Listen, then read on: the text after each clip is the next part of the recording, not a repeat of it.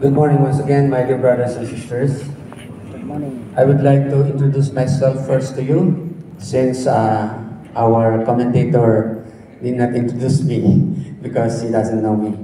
I am Father Alfredo Africa Jr., member of the Mission Society of the Philippines. The only country or the only continent that we did not have our Filipino missionaries is Africa, because I'm already carrying that in my name wherever I go. That's my surname. Today, every last Sunday of July, the Filipino Mission Sunday is being celebrated by the whole Philippine Catholic Church. And this is to honor and to pray for our Filipino missionaries, especially the members of the Mission Society of the Philippines, or the MSP. There was a beautiful introduction by our commentator about the sacrifices, the life that is being offered by all the missionaries. And yesterday, exactly 1 year yesterday, we have one missionary who, for the first time in the history of the MSP, died in the mission. And I would like to honor him today as we celebrate the Filipino Mission Sunday. His name is Father Robert Sablon from Iloilo. A very young, energetic, and very hopeful, full of enthusiasm. And yet, he died suddenly. He had this asthma, and then he suffered from that. And unfortunately, he did not survive. He was appointed the national coordinator, youth coordinator for the whole of Papua New Guinea and Solomon Islands. They are grouped, these two countries are grouped for what we call here the CBCP. They're the CBCP, PNG, Solomon Islands, the Catholic Bishops' Conference of Papua New Guinea and Solomon Islands. And he was appointed as the youth coordinator for these two countries. A very promising young missionary at the age of 43. Yes, he has found the treasure. And for him, the treasure is his faith in our Lord Jesus Christ. The history of the MSP, can be traced back during the first landing of the conquerors, the colonizers. Together with them are the missionaries. That was in the year 1521.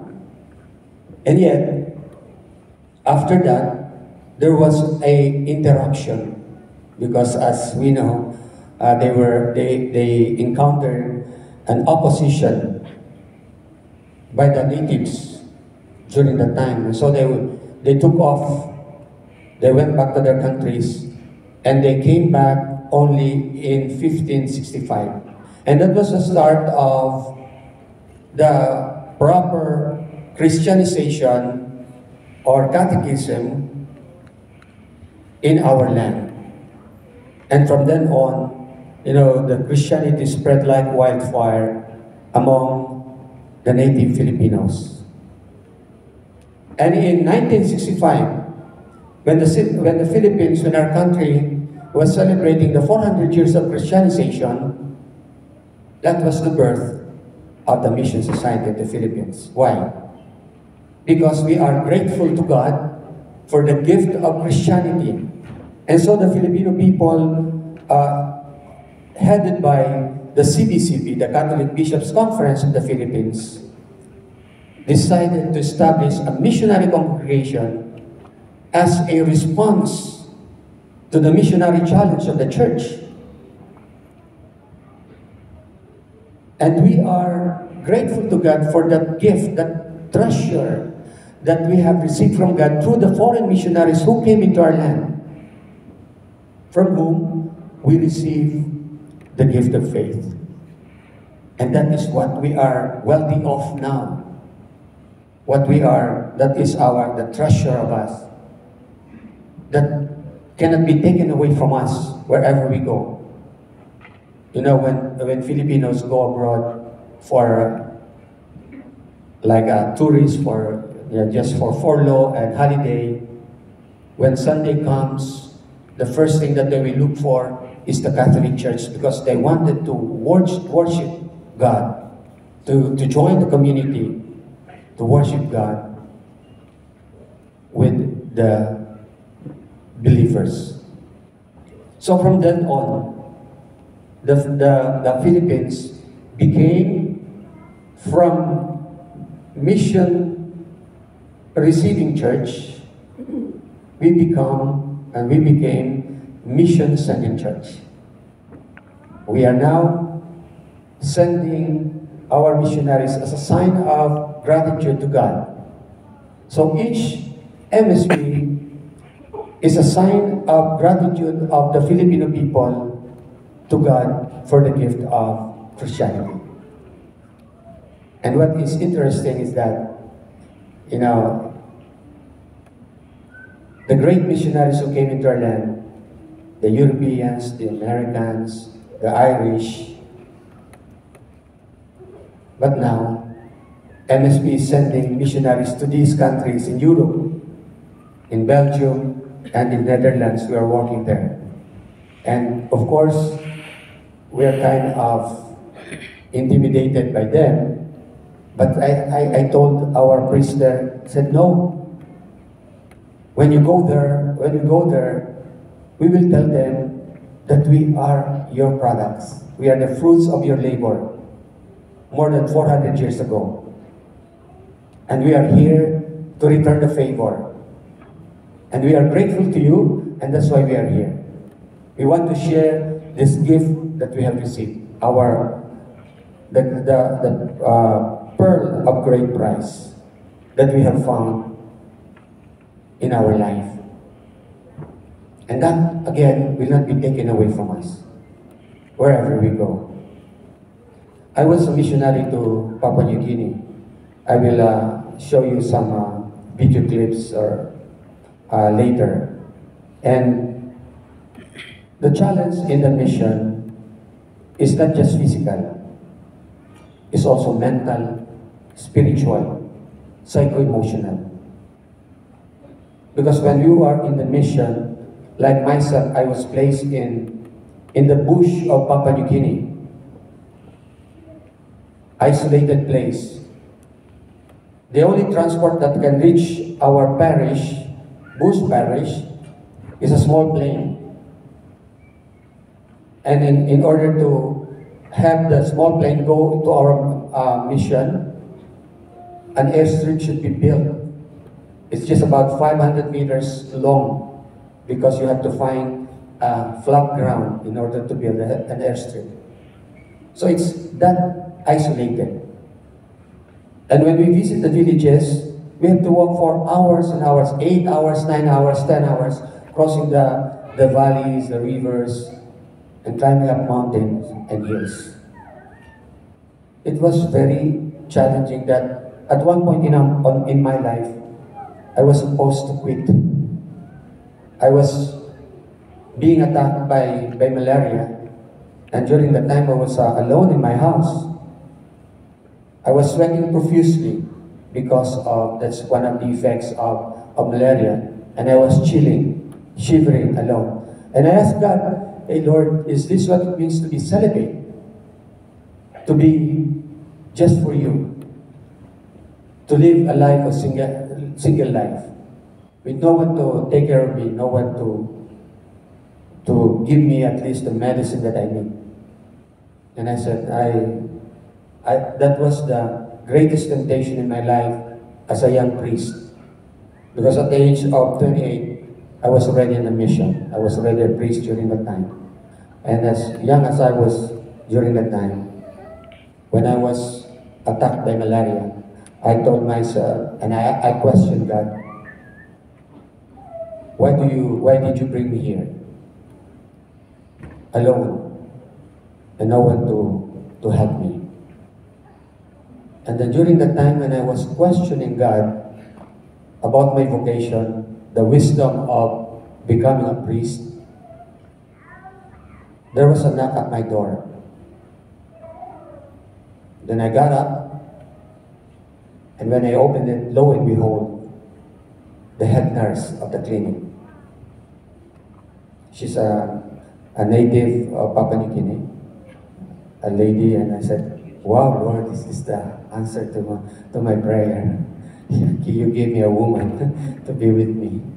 But she had another purpose. And she told me, Father, could you please come to the clinic? Because there is a baby who is trying to die. That's how they formulate their English. There's a baby who is dying.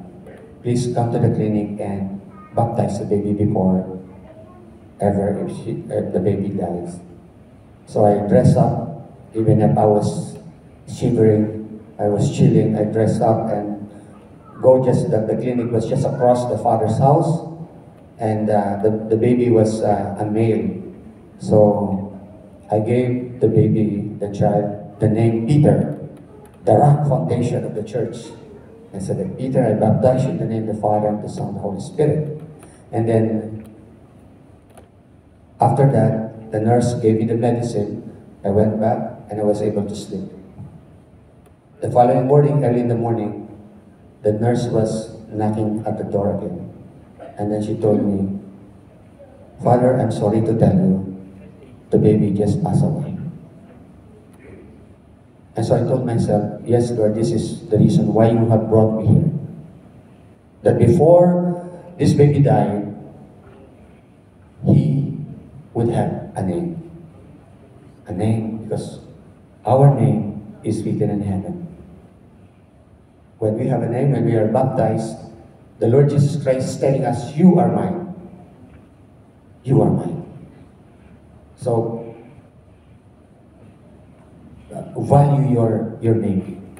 Because your baptismal name, that is the name given to you during baptism. Value that name. Brothers and sisters, missionary life is really challenging.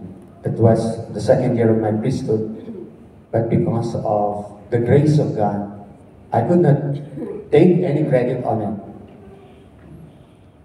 Because through the grace of God, He has helped me endure the 33 years of priesthood. And from then on, I've been assigned to different missions. From Bush Mission, I was assigned to First World Mission in the United States, the Sacramento Diocese. And from First World Mission, I was assigned to Migrant Mission in South Korea. So I have varied missionary experiences. But brothers and sisters, we don't have to, all of us, to go to the mission in order to be part actively of the mission of Christ. First, through our prayers and sacrifices offered for the missionaries, we can be a missionary. Remember Saint Teresa of the Child Jesus? You probably have, most of you have the devotion to Saint Teresa of the Child Jesus. She is a contemplative nun, a Carmelite nun. But because of her ardent prayers and sacrifices offered for the missionaries, she was proclaimed by the church as the patroness of mission. She never went to the mission. So you can also be like that through your prayers and sacrifices. And second, through vocation, by encouraging young people. And I invite young people here to join us to be a missionary priest. We have mission in different parts of the world.